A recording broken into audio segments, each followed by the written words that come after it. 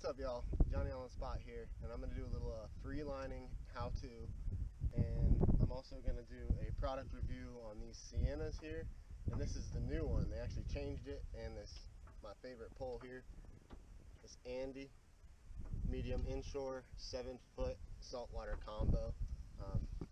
It's a really good saltwater rod that can do anything for you, from catch those big old bulls to littler mangrove snapper. So I'm gonna go ahead and walk y'all through this how-to here on how to hook, free line, whatever you got here. You're gonna have a 30-pound mono or a fluorocarbon leader tied with a uni to uni knot. I do a double uni. You can look that up. It's a double uni. It's awesome. It's like double down. It's a little bit more difficult, but it's a really awesome knot. It doubles down the strength of the knot.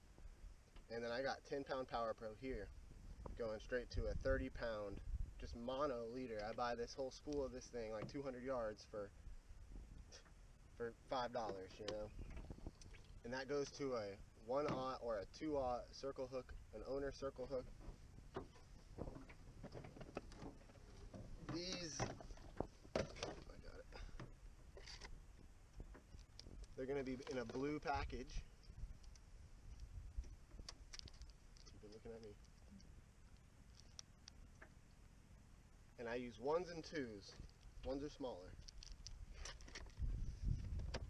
So that's what we got tied on here via just your old 6-turn tie, typical for mono to your hook straight.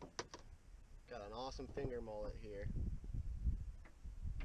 And what you're going to want to do is you're going to want to hook it not where the bone probably runs through right here where my fingernail is. You're going to want to hook it kind of on the underside more.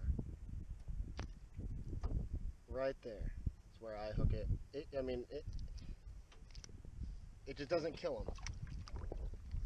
Alright, now I just ended up taking it,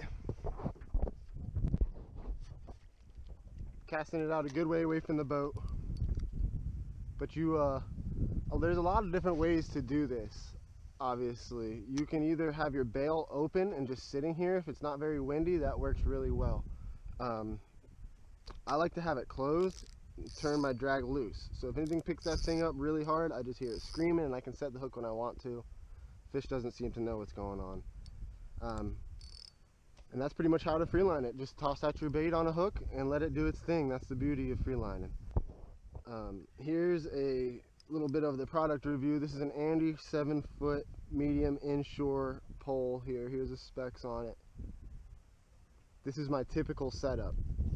If you like the way I fish, if you want to be like Johnny, check it out.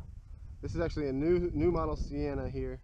This is a 2500. They come in 4,000 and 4,000's the step up like this I have. This is the older model.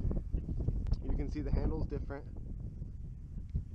And this one's actually a little bit tighter, and I like it more. The drag, I like it more too. But this one's awesome. This is what I've been using for a long time. It's very reliable, very durable, never messes up on me. Like I said, I can catch anything on it. But these new ones I'm really fond of. I've been tearing them up lately. That's the product review.